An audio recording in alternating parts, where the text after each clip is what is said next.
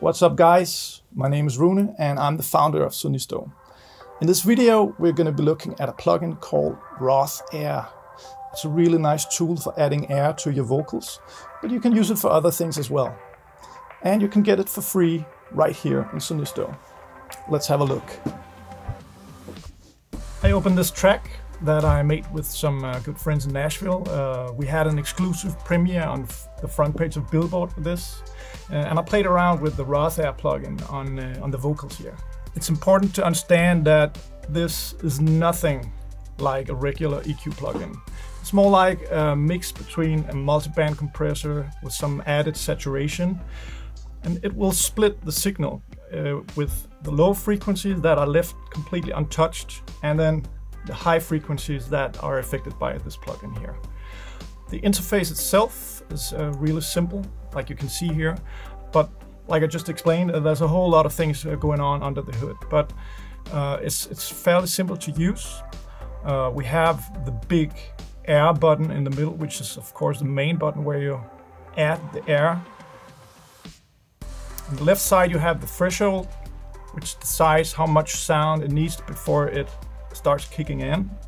And the frequency will set the split point of the frequency where it starts to work, whether you want it only to affect the very, very high airy frequencies, or maybe you want to add a little more aggressiveness in the mid-range. The gain button is where you can turn up and down the affected signal, meaning the high end. And the mix button is where you decide the mix between the clean signal and the processed signal.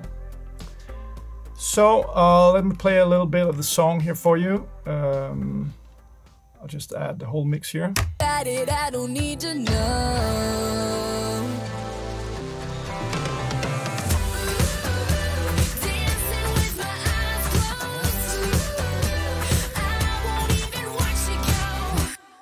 All right, let's have a listen to the lead vocal in the verse here. And I'll add plug-in on and off here, and then you can hear the difference it makes here. So I'll start turning it off here. Stop, wait a minute. What you trying to say? No, I don't get it. You say we're yesterday. You had a dream, I wasn't in it. Where did I go? So what you can hear is that it adds some of that airy presence, some of that crisp high end, and I feel like it adds a very different flavor than a regular EQ, which makes it a very usable tool here. I can play around with the buttons while you listen, and then you can hear what the different buttons do to the sound. Stop, wait a minute. What you trying to say? No, I don't get it. You say we're yesterday. You had a dream, I wasn't in it. Where did I go? On second thought, when I think about it, I don't need to know. So it's very easy to get seduced by this possibility to add that high crispiness, and I have to say it's super important to not overdo it. What I like to do is turn up the mix button here, find the frequencies that I like to add that feels good to me, and then I just add a little bit of that into the mix.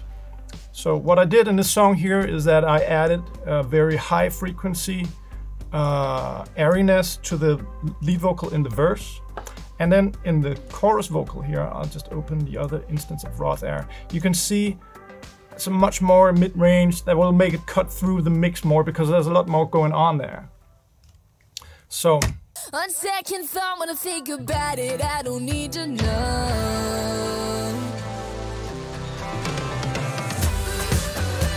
Dancing with my eyes closed. So I added a little more aggressiveness in the mid-range in the chorus, because I have some lead doubles to add that more big sounding effect to it, and I want the lead vocal to have some more character and to cut through the mix a little bit more. So that's basically what I did here.